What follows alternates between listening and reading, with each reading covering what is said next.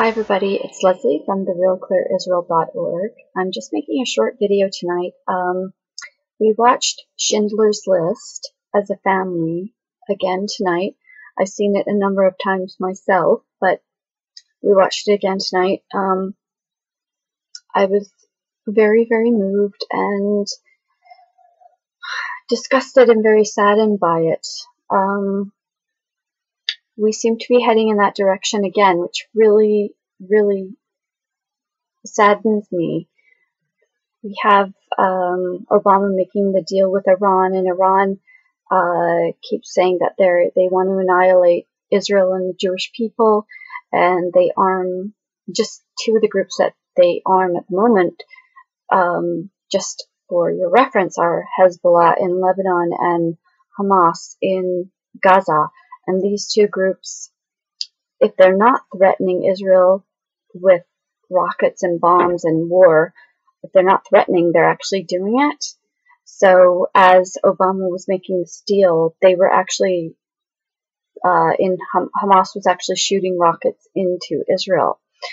To my great sadness and chagrin, we actually seem to be back in 1930s Germany again, where it's the thugocracy and the Islamofascists and the hard left want to stop people from speaking out against the violent, militant jihad. And the Jews are made to are demonized like they were in 1930s Germany, so that if they are attacked and they are threatened, people won't care because they will already have the label as, subhuman. This is what happened in Germany. So I was so moved by watching this movie again tonight that I wanted to make this short video and just reiterate that I am committed to supporting the Jewish people, supporting Israel, the Jewish state, and thwarting Islamic Jihad in any way I can, whether it be by social media or blogging or videos or whatever I can do. This is what I'm committed to do, because I'm not giving into this.